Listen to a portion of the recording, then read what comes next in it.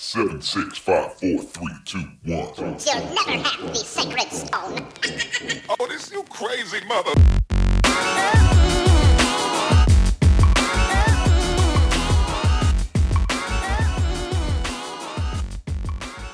Hello everyone, this is Danny Lambert with Plush Republic Digital Marketing and Business Process Automation. I'm going to run you through a quick time saver today. If you blog and you're in the content marketing sphere, you know how much of a hassle it can be to then create all the social posts for the content that you're generating. So using Zapier, your blog RSS feed, and whatever social profiles you want, you can automate those posts when your blog content goes live. So you can see behind here, I'm logged into Zapier. If you don't have a Zapier account, you can set one up. This is free. They have a free starter plan, and you can go on to some other different, more robust plans depending on your usage. So you'd have to sign up for one of those.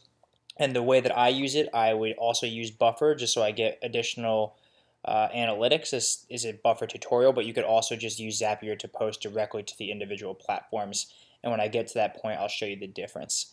So you'll come in here and you'll click Make a Zap. From here, I'm going to want to add my blog RSS feed because the trigger for this is every time I post something new. And I apologize for my dog here. He just really loves the attention. So I'll search for RSS and I'll get RSS by Zapier. I'll come in here and I'll have to select the new item to a feed. This is just saying when you add a new item to your RSS feed or your blog essentially. When you click through, it's going to ask for your feed URL. If you're not familiar with how to find this, go to your blog. This is my blog, Plush Republic. You come in here, you can see all the tutorials that we've created as well as some other good digital marketing content. You're going to want to inspect the page. Do Command F and search RSS. From here, you can find the URL, and this is my blog RSS feed URL.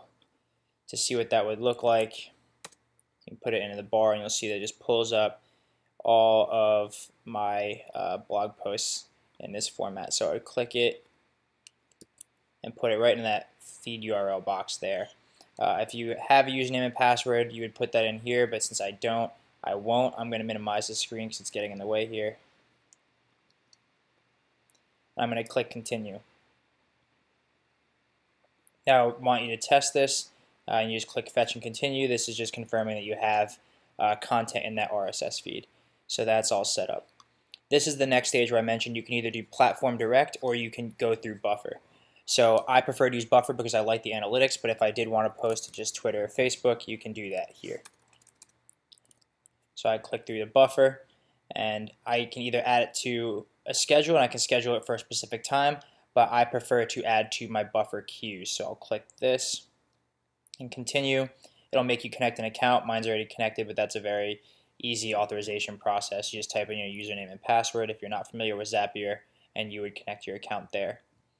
So I continue on, and it will add my profiles. These are the different profiles for my Plush Republic pages across platforms, and I just added those into Buffer, and they pull automatically into here. So if I wanted to post to Twitter, I would select Twitter, and I would put what I want. So if it's for the new post, it brings in all the different variables from my RSS feed. So say I want my title, and I want to add the URL. That's all I'd have to do. The rest of these are optional. If you want it to go to the top of your Buffer queue, you would select this. If you want to post immediately, you would click this. That's all preferential. And then a photo URL, again, that's optional information. So at this point, it would go through another test, but I'm going to skip that. And that's all there is to it. I would have to name my Zap, say RSS to Twitter. Maybe put Buffer in there so you know. And then once I set that live, all of my new content in my blog feed is automatically going to post to Twitter. You can just add multiple steps with multiple different social platforms if you want. I could have add to Buffer Twitter, add to Buffer Facebook. I could have the individual platforms. It's really up to you. The options are pretty much endless here.